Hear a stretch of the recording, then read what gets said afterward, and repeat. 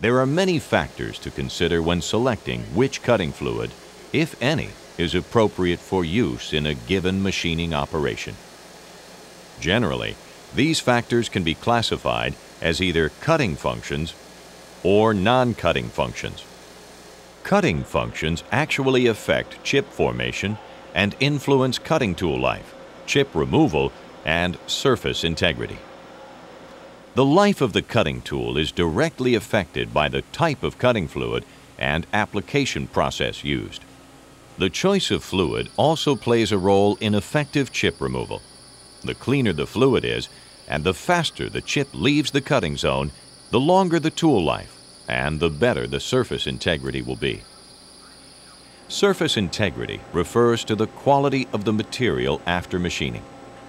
How well the fluid reduces friction and carries away heat can have a major effect on the surface integrity of the piece part. Because of the heat and stress generated by some cutting processes, the material may be altered chemically, physically, or experience electrical and magnetic changes. Before using any cutting fluid, it is important to understand how it will react with the operator, the tooling, the machine, and the materials.